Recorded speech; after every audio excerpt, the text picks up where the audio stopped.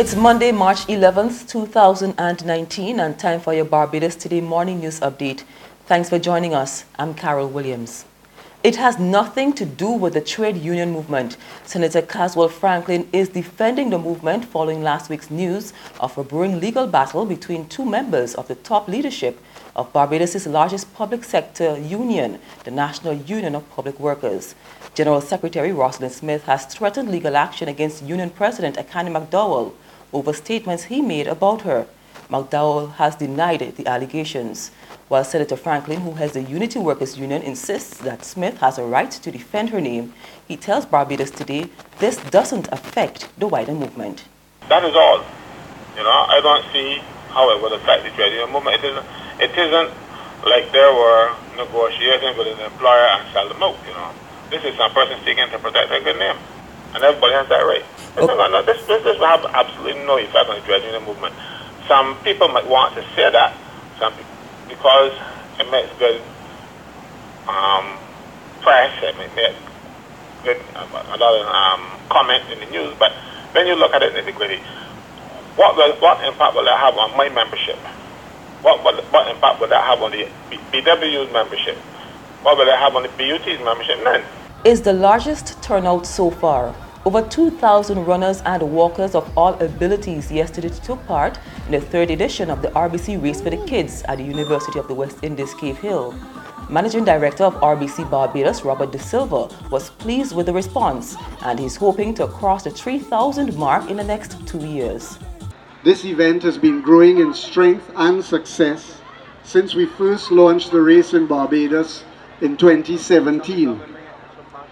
Over our first 2 years, the RBC Race for the Kids has raised just over $183,000 in support of the UWI Cave Hill campus, first-year pair program mentors, and we were able to fund 21 scholarships to date.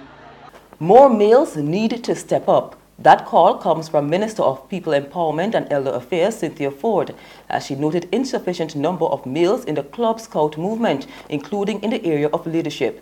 She believes females already outnumber men in the area, as she commended 12 women from across Barbados who were honored during the International Women's Day Triennial Awards on the weekend at the University of the West Indies Cave Hill campus. The minister said more people need to volunteer. Parents and guardians, let your children get involved in volunteering. This Cub Scout movement is dying for leadership, and it is dying for persons to volunteer their time. And if you're not careful, the women will take over. Madam Cheryl, I'm sure that they have more females now in the Cub Scout movement than the males. And we need to reach out to our men.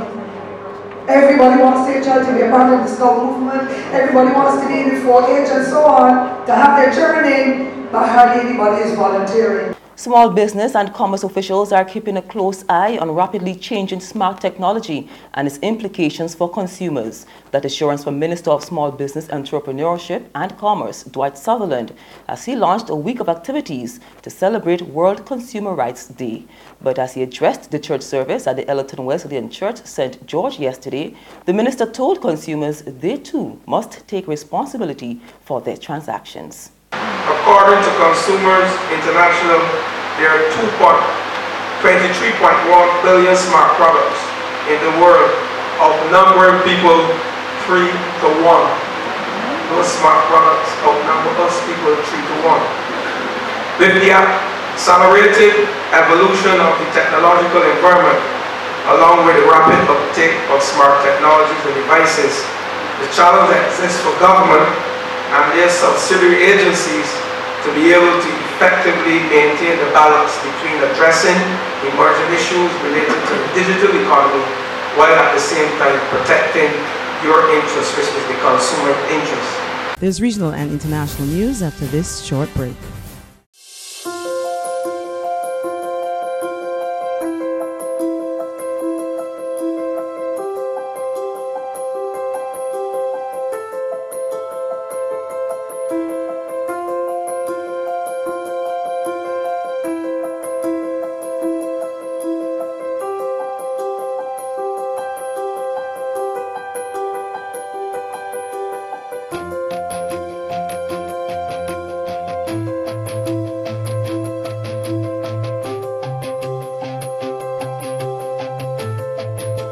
Barbados Today, news you can trust. In Venezuela, President Nicolas Maduro says the country's complete electrical failure has been caused by an international cyber attack. Power and communication outages continued to hit Venezuela yesterday, intensifying the hardship of a country paralyzed by economic and political crises. We get the details from France 24. A divided country as thousands took to the streets of Caracas. On one side, supporters of opposition leader Juan Guaido, all wearing white t-shirts and hats. On the other, followers of President Nicolas Maduro, dressed all in red. The two rival groups blame each other for widespread power cuts that have affected much of Venezuela since Thursday, wreaking havoc in hospitals, businesses and homes. I've been warning about the power crisis for years, and we must continue to do so because soon it will turn into a fuel crisis. We're already facing a water crisis, and look at the state of our hospitals. Police were out in force across the city, with armoured vehicles deployed where the opposition march took place. At the same moment, Nicolas Maduro addressed his supporters, saying the recent blackout was an act of sabotage by the US. He also claimed that a new cyber attack had prevented authorities from restoring power throughout the country. And finally, today has been declared a national day of mourning in Ethiopia after a Nairobi-bound Ethiopian Airlines Boeing flight crashed minutes after takeoff yesterday. All 8 crew and 149 passengers on board, including tourists, business travelers, and at least a dozen UN staff members were killed. It's not immediately clear what caused the crash of the Boeing plane, which was new and had been delivered to the airline in November. Once again, we go to France 24. Passengers from at least 35 countries were on board. The airline told a press conference that the pilot had sent out a distress call shortly after taking off.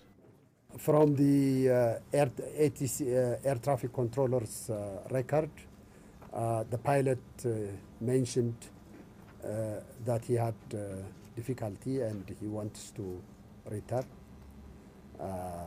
So he was given clearance. The aircraft was less than 3 months old, but it's the second fatal crash of the Boeing 737 MAX 8 in just 5 months. The same model of plane went down in Indonesia in October, killing 189 people. And that's news, but for the very latest, visit our website at www.barbadostoday.bb. You can also subscribe to our e-paper, email updates, or like us on Facebook, and sign up for our breaking news alerts via WhatsApp. We're also on Izumi Media in bus terminals, as well as screenplay at supermarkets and gas stations near you. You can also hear us on Mix 96.9 FM and Capital Media HD 99.3 FM. I'm Carol Williams. Have a good day.